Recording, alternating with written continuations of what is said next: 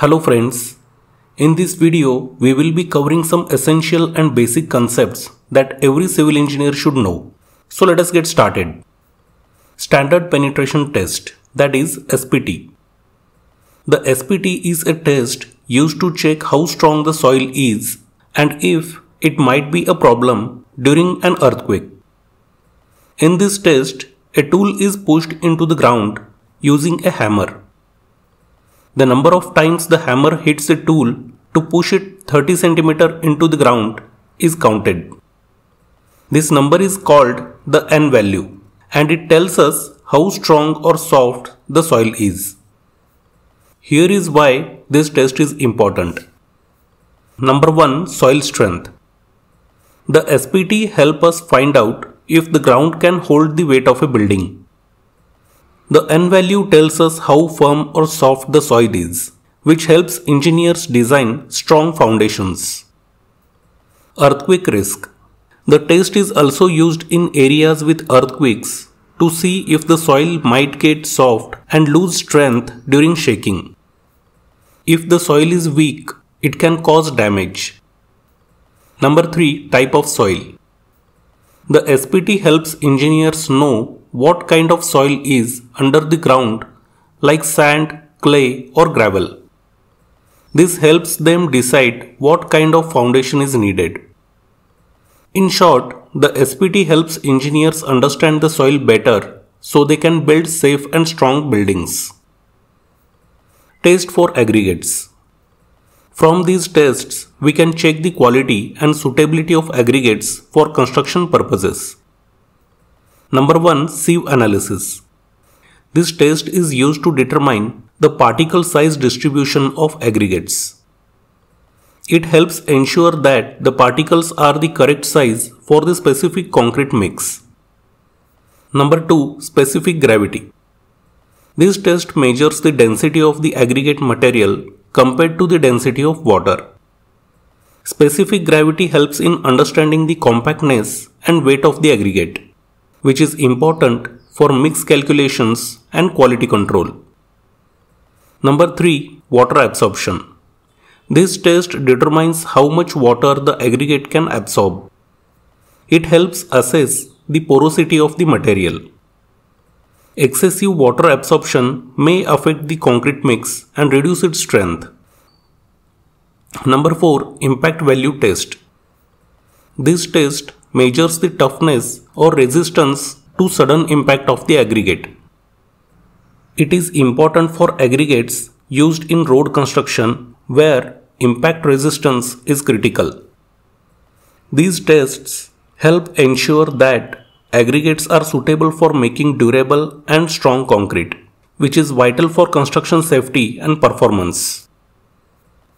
Types of beams. Number 1. Simply supported beam.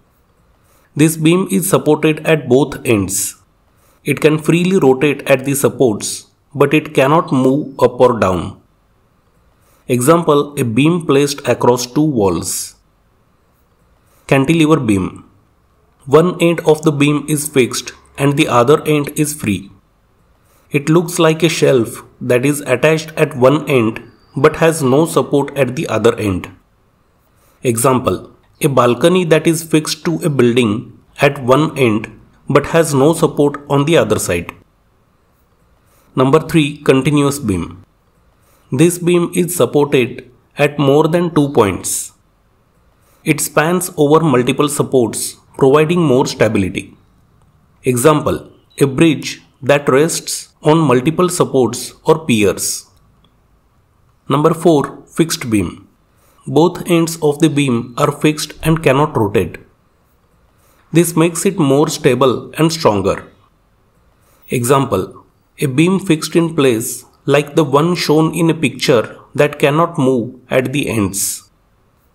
Each type of beam is used for different kinds of buildings and structures, depending on how much weight they need to carry and how stable they need to be. Types of columns. Some common columns include tied, spiral, and composite columns. Number 1. Tied column. A tied column is made by using vertical bars, that is reinforcement, held together by horizontal ties or hoops. It is the most common type of column used in buildings. Example, a concrete column in a building with steel bars inside held together by steel ties. Number 2. Spiral column. In a spiral column, the vertical reinforcement bars are wound in a spiral shape around the column. This type of column is stronger because the spiral design helps distribute the load evenly. Example, a round column in a building where the steel bars are wound in a spiral around the concrete. Number 3. Composite column. A composite column is made by combining two or more materials such as concrete and steel to work together to carry loads. This combination makes the column stronger and more durable. Example, a column made from steel encased in concrete used in high-rise buildings for extra strength. Each type of column is used depending on the type of building, the loads it needs to carry, and how much strength and durability are required. Plinth level. The plinth level is the portion of a building that is located just above the ground and below the finished floor level.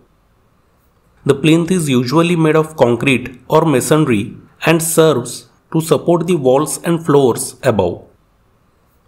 It helps prevent water from entering the building and protects the structure from ground moisture. Dampproof cores, that is DPC.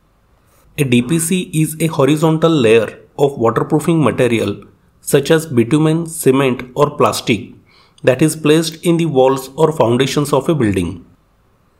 Its purpose is to prevent moisture from rising up from the ground into the walls or floors of the building. Why it is important? Moisture can cause damage to the building, leading to issues like mold, rotting or weakening of the structure. The DPC helps to stop this moisture from seeping into the building, ensuring that the interior remains dry and safe. It is usually installed at the base of the walls, just above the ground level or in the foundation. Standard size of a septic tank. A septic tank is a big container that is buried in the ground to hold dirty water and waste from your home, like from toilets and sinks. It helps clean the water before it goes into the ground. The size of the septic tank depends on how many people live in the house. For a house with 4 to 6 people, the tank should be able to hold about 4,500 to 6,000 liters of water, which is about 1,000 to 1,300 gallons. The septic tank stores the waste and helps separate the dirty stuff from the clean water. The clean water then slowly goes into the ground. Risers and treads in stairs. When building stairs, two important parts help you step safely. Number 1. Risers. This is the vertical part of each step, the height you need to lift your foot to move to the next step. The recommended height for a riser is 150 mm to 200 mm, which is about 6 to 8 inches. This makes it easy to walk up the stairs without feeling too steep. Number 2. Treads. This is the horizontal part of each step, where you place your foot when stepping up or down. The recommended width for a tread is 250 mm to 300 mm, which is about 10 to 12 inches. This provides enough space for your foot to comfortably land on the step. These measurements are designed to make stairs comfortable, safe, and easy to use for everyone. So friends, see you in the next video. Thanks for watching.